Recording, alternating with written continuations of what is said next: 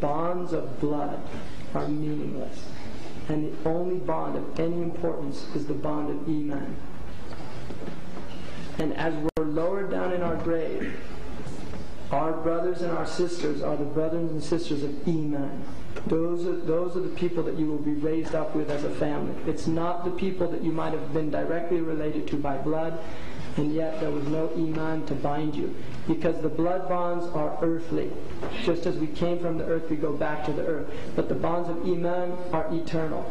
And that's a really important thing to remember. So the Arab and the Ajam have to recognize you're dealing with different sociological background. The Prophet ﷺ gave people their due. He did not treat the Bedouin like he treated the Hadari Arabs, because he recognized they had a different sociological makeup. They grew up in a different environment.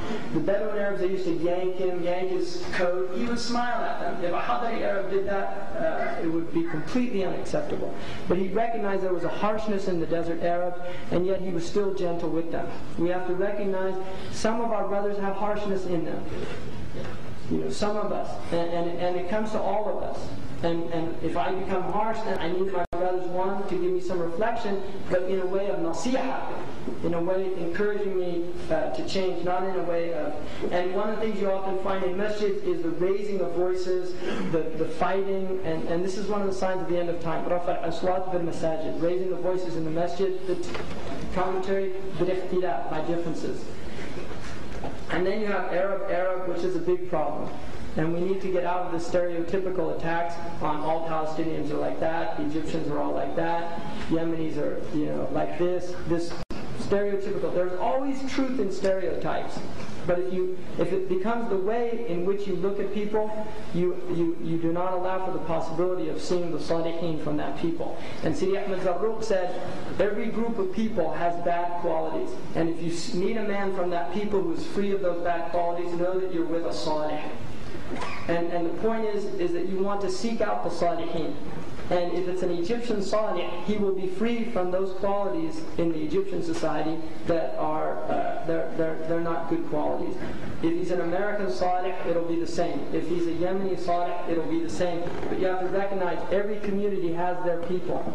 And for the faults of the Muslims, we should try our best to lower our eyes. There are obviously many subtypes that go into that, but we need, given the time that we're living in, the age that we're living in, as an ummah, we have to start coming together.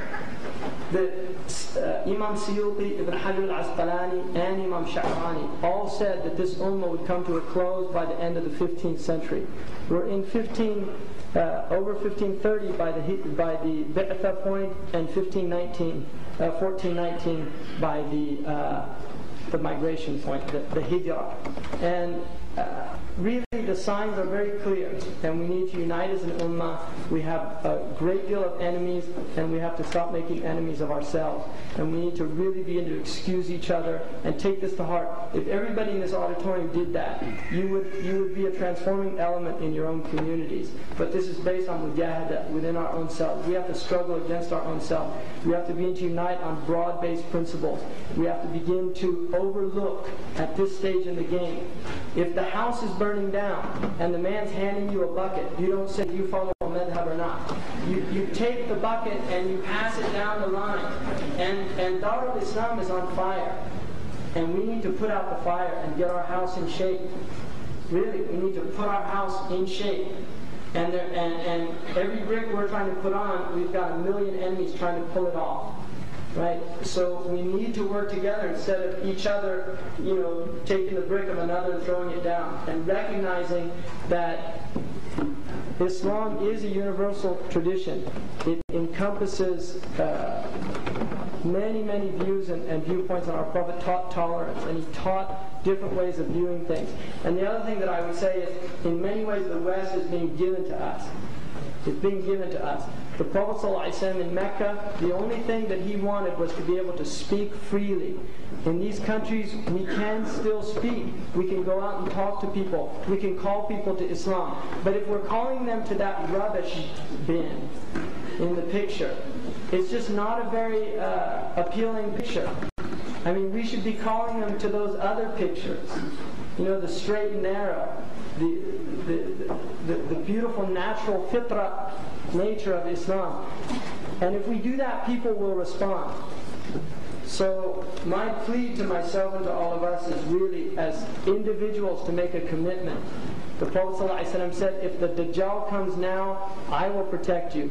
But if I'm gone and he comes, each one of you must protect himself. And we have to protect ourselves against the divide and conquer mentality of the dominant cultures that are opposing us and attacking us.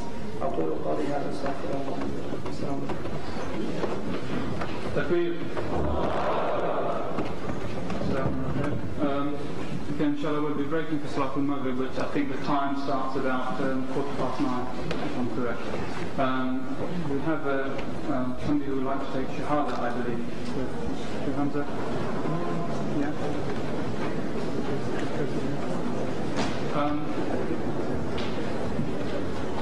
So whoever it is who would like to take the Shahada, please. Oh, they don't have to come. No? They want to see after. Afterwards, okay.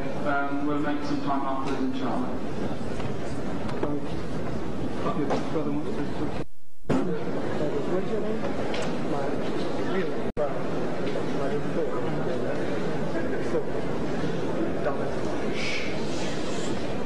Alhamdulillah. We have a brother to be, inshallah, who wants to say Shahada, leaving Hinduism and embracing Islam. Alhamdulillah. So this